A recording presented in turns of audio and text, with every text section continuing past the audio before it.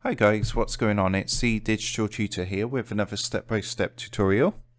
In today's video, I'm just going to show you how to remove the Mee6 bot from a Discord channel or server. If you find this video helpful today, please leave a like and drop a comment below. And if you are new to the channel, don't forget to hit that subscribe button for more step-by-step tutorials, how-tos and tips and tricks for everything tech and digital related. So the Mee6 is a bot for Discord that has a variety of things and features that it can do.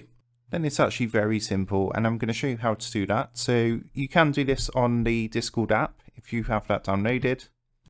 Or what you can do is actually come to the web-based version of Discord.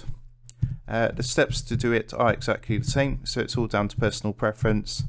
But in today's example, I'll be doing this via the web-based application. So the first thing I'm going to do is come across to discord.com and then go and log into my account.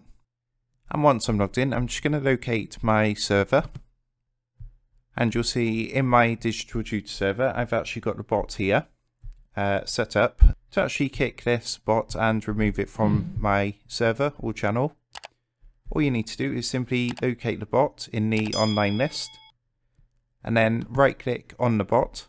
And then what you want to do is just come down to where it says kick Mee6, give that a click, and it's going to come up with a pop-up. So it's going to ask you for a reason for kick, which you can leave blank as this is just a bot, not a human. And what you then need to do is just go ahead and click the red kick button.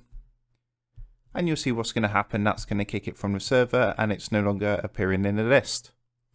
So the steps are exactly the same if you want to do this on the app, the downloadable app as well. As I say, it's all down to personal preference, but that's how you do it.